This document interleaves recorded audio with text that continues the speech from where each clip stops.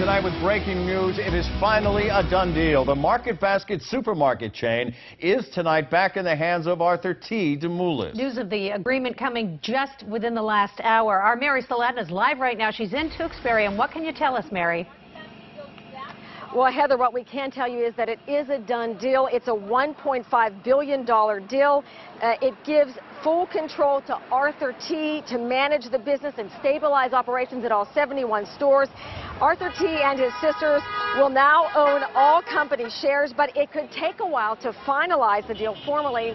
And until that time, Arthur T. will have to work with the two CEOs that were hired to replace him.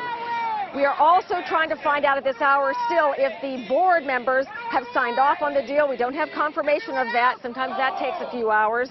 And that has employees and customers alike relieved but still somewhat cautious to believe that this is the real deal.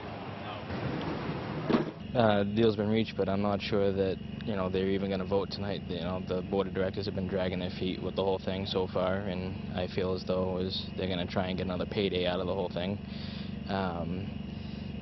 But at the same time, it feels good to see some progress. No, I think this is the real deal.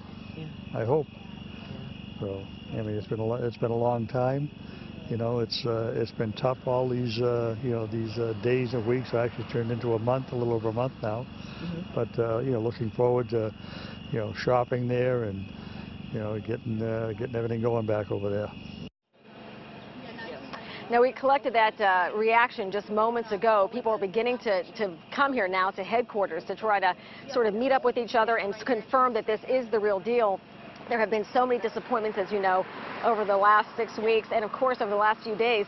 The board was meeting repeatedly, or at least scheduling meetings, because they were waiting to take a look at a done deal. And each time before they were about to meet, or when they did meet, they would find out there was nothing to look at yet. So that is why we had a lot of false starts and hiccups in the last couple of days.